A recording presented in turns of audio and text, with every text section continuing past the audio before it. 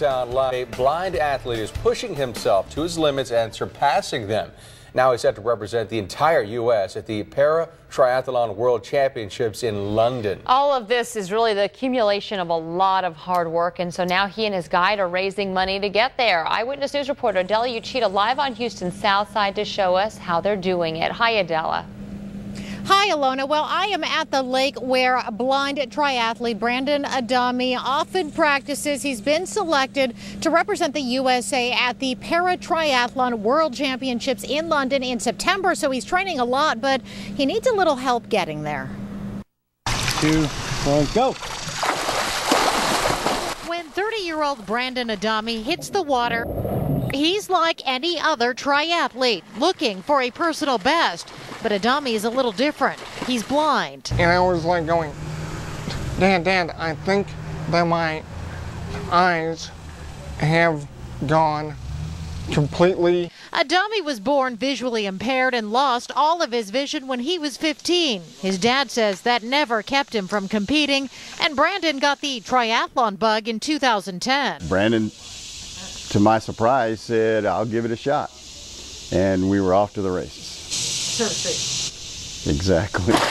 Now, after a great qualifying race in Austin, Adame is on his way to a world competition. To represent this country in the Para World Triathlon Championships in London this coming September. With the help of a guide, Adame will swim 750 meters, or nearly half a mile, then onto a bike for 12.5 miles.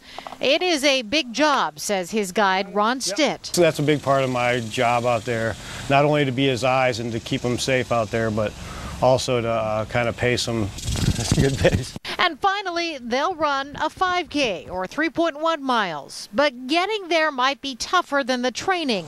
The Adames are trying to raise $18,000 selling these T-shirts, accepting donations, getting about Brandon's incredible story, hoping dollar by dollar and mile by mile, Brandon Adame makes his personal best a world best. I have to seriously ramp up all of the training that it will take for me to get the gold medal and $1,500 cash.